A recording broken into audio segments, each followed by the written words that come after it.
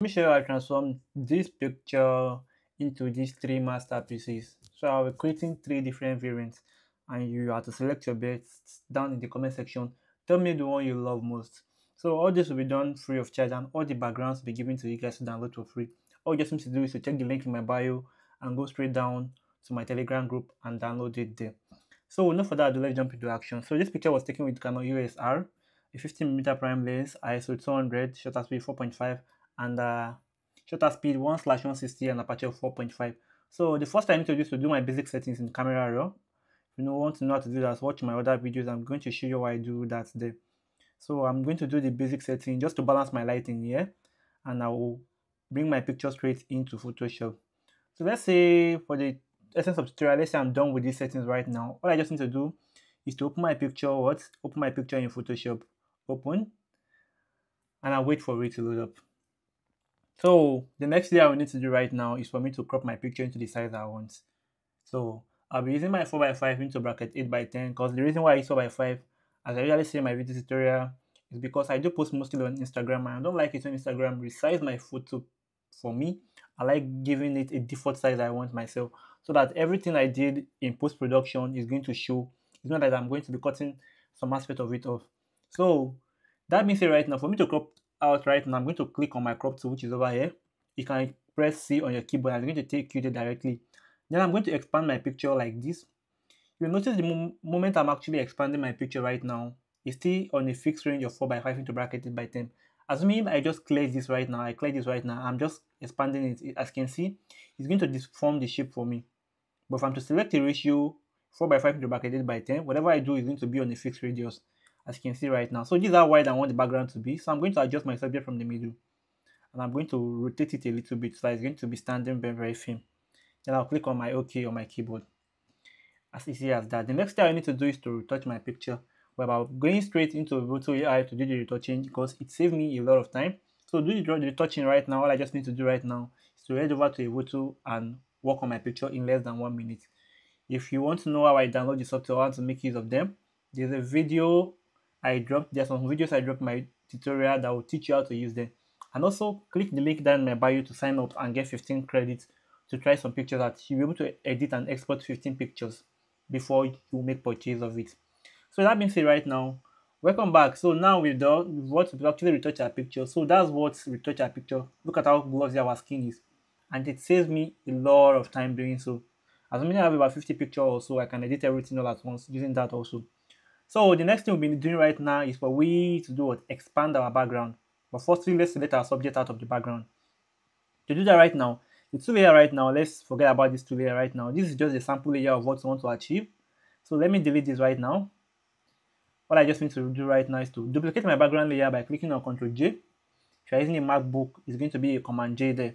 So the next thing I will do right now is to pick my quick selection tool or whatever tool you know how to use to select a subject. Then I'm click on select subject.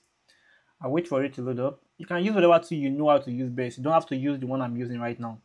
So I'm going to add to this selection, pick my polygonal axle tool. But please, if you want to know how to do manipulation, please learn how to remove background perfectly first. You need to know how to do that. If not, you're going to have issue when it comes to background manipulation. As you can see right now. And if you want to know how to do that, watch my other videos on how I detail on background removal process. So see you guys at the end of the cropping.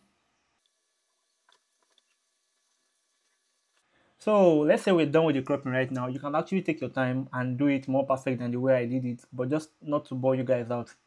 Next thing I need to do right now is just to right click on it. I'll go to feather. Under feather, I'll be using 2.0 pixel and click on OK. Next thing I'll do is just to create a mask on it. We're done with that right now. Then I'll go back to my background layer again and duplicate it once more. This time around, let's name the first one. Let's name this our subject layer so that you guys won't be confused. Let's name it subject. And let's name this right now expand. Expand. As you can see right now. So under the expand right now, we are going to hold down our control key or command key if you're using a MacBook. Then click on the subject. Click on the marks of the subject. This is the marks over here. So it's going to bring back the selection we created earlier on for us. Next thing you need to do is just to go to select, another select, you go to modify, then you click on expand. I'll be expanding by 8 pixel and I'll click on OK. So what the expand does is that it actually created a space between our subject and the background. Created a little bit of space. Next thing I'll do right now is to click on my rectangle marquee tool. I'm going to scroll from the top. I'll scroll from the left. The reason why I was able to select more than one time is because I'm using addition. Take note of that. I'm going to select from the left hand side also again, and I'm going to select from the bottom also. As you can see right now. So I'm just going to do all the selections, and I'm right click on it. I'll go to fill. I'll right click on it. I'll go to fill. Under fill, I'll make sure I click on my content aware, and I'll click on OK. So what this is going to do is going to fill all this area up with the initial background color, and it's going to make it look very, very seamless. And boom, look at what it did for us. It filled all those areas up for us with the initial background color. But I had an issue right here because I did not select to this footer area, so it wasn't able to do this area for me. Control D to select on that, then pick your patch tool, circle over that area and drag it to a cleaner area, and it's going to fill that area up also. Zoom out, Control D to do the selection. So let's smoothen this background up right now. For you to do that, duplicate your expand layer. So name this layer now, name it blur layer, BLUR. Click on OK. So on that layer right now, go to filter, under filter, go to blur, then click on Gaussian blur. So I'll be using 200 as my radius. I'll click on my OK. And boom, look at how seamless our backdrop look right now. Very, very nice and straightforward. So the next thing we need to do, let's bring back our shadow. Though there's no more shadow here, but I still have to bring, even though it's just a tiny bit of shadow back to my picture. I'm going to create a mask on my blur, and I'll pick my normal brush. Then I'm going to scroll over the area I want the shadow to come back to. Mind you, if your layer mask is on white, make sure your brush color is on black to bring something out. So I'm going to scroll over that area. So it brought back a little bit of shadow for me, which is actually okay. That being said, right now, you can collaborate a picture like this and export it this way, you're good to go. But for me, I would love to do what? I would love to bring in some backgrounds, which I want you guys to pay attention to. If you watched the video to this point in time, that means you're loving my tutorial. So the only thing you can do to support me right now is just to click on the subscribe button and also drop a like. And you also have a question, you can also drop a comment.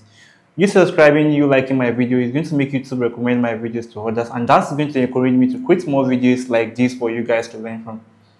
And note, I will also be dropping so many files that you guys can download for free. Files you need to be getting for premium. Each like counts, each subscription counts. So the first one, I'll just have to go to what?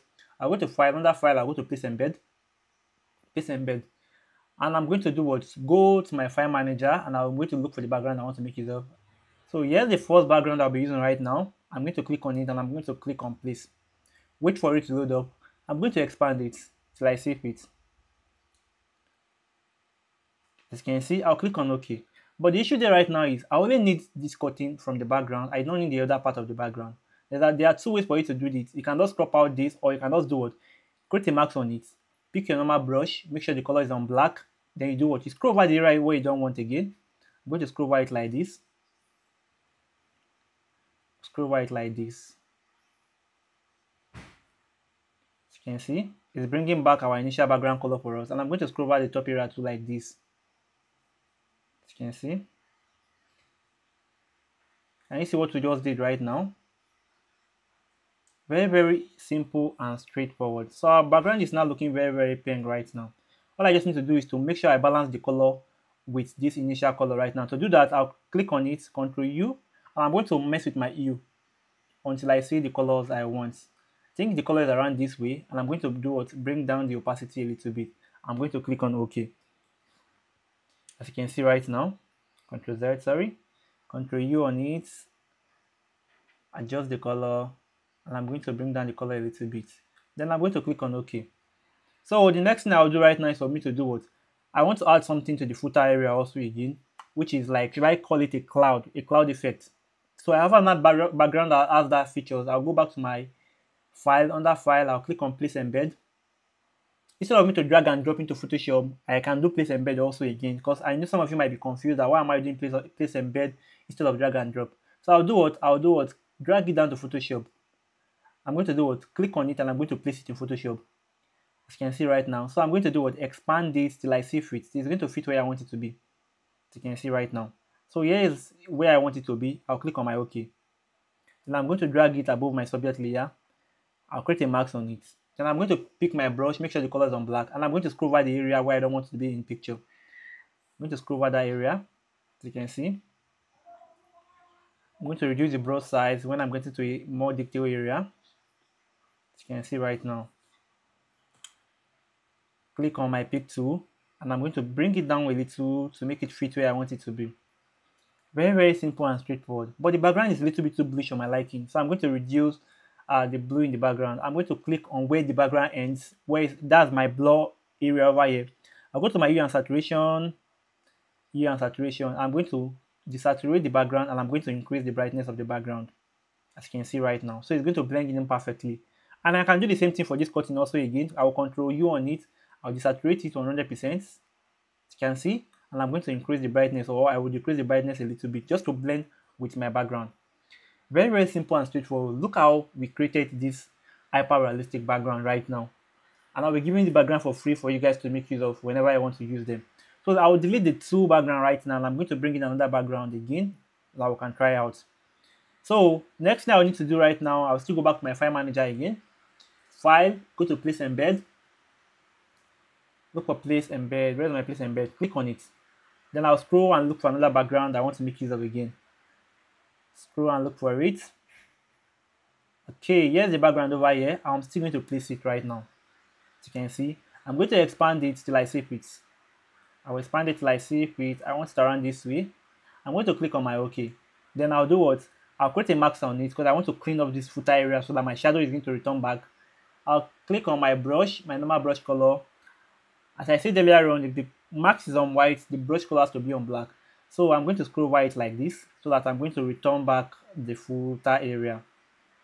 Once I'm done, all I just need to do is just to reduce the opacity of it because I don't like how bright it is. I'll click on my OK. Then the next thing, I'll still go back to my file again, another file. I'll still go back to what? Place embed. And I'll bring in the last overlay, which I'll be making use of right now. So I'm going to scroll and look for the overlay right now.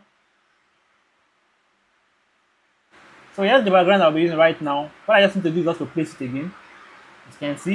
And I'm going to expand it to where I want it to be. Can you see? You can even use this background like this and export your picture and it's going to look very, very nice. So the background will also be given to you guys for free. Then the next thing I'll do right now, I'll drag it down below the one I just created right now to give me that effect. I'll create a mask on it, I'll pick my brush, make sure it's on black, and I'm going to scroll over the footer area back again. As you can see right now. Very, very simple and straightforward. So if this video helped, don't forget to drop a like. Someone out there might be in need of this video. See you guys in my next video tutorial. Reflex out.